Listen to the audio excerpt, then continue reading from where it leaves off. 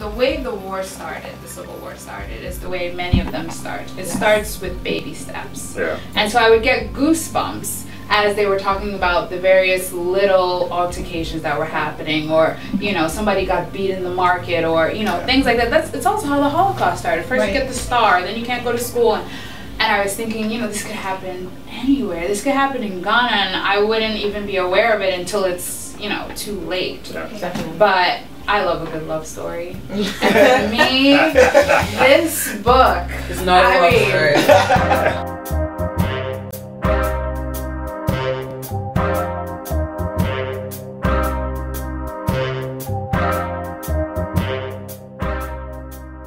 Of course, when I started reading the book, I thought Olana and Odeniba, I just thought that was, you know, beautiful, and he, you know, she was like independent woman, she does her own thing, she's a free thinker, and he's okay with that, and I just thought, you know, I really liked that story.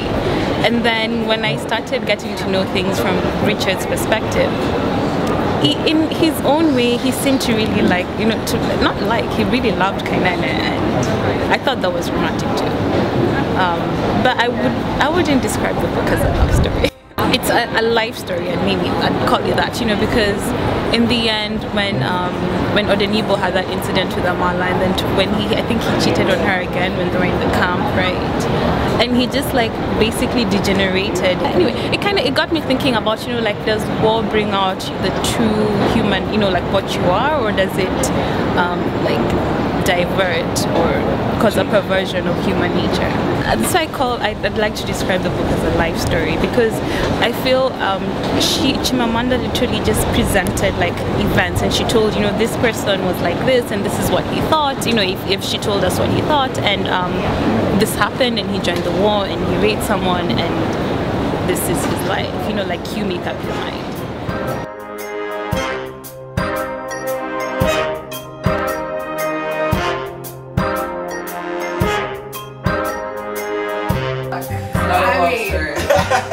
It is a love story. It is, because I didn't think it was a love story. I don't think this book is a love story. Why not? I'm sorry. It has a great love story. In the same way, I mean, yes, there's the element of love in the book. No, but it's a huge element in the book. I don't call it a love story. Well, I read the author recently. I don't see the book as, I think the book is a tragedy for me, because I'm the type of person, like, okay, let me give you, this is not to throw in like random comments. It could be a tragic love story. Like, I don't think that it's a coming of age book. I think it's a coming of age novel. Also a love story. It's a coming of age novel. novel. It's also a realistic fiction of a time in history. Yeah. It's more coming of age for me, because even though these are adults that are going through this, I mean, there's Ugu as well. Yeah. But the thing so is, the story was told from. This is a coming of age for Nigeria. Yeah. This is a coming of age for each adult in the story. Yeah. Everyone, like, everything has changed.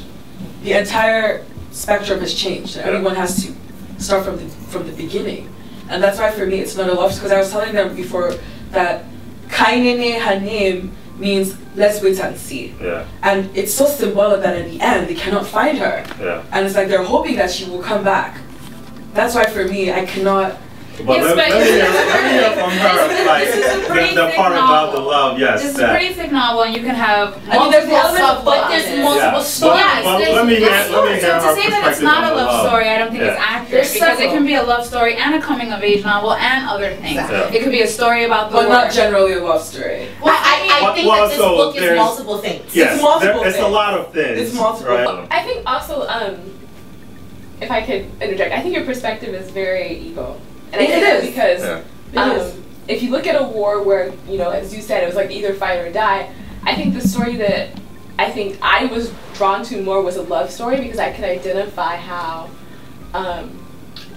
apart from expectations, you know, most Nigerian tribes, regardless of ego or not, have expectations in approaching love.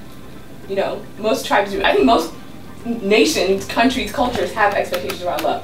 And Olana's approach to love was so different and removed that she found a person who's also like-minded in his approach to love that wasn't very culturally based. It was more sort of like philosophical identity that drew them together. I think a part of that was what carried the story forward.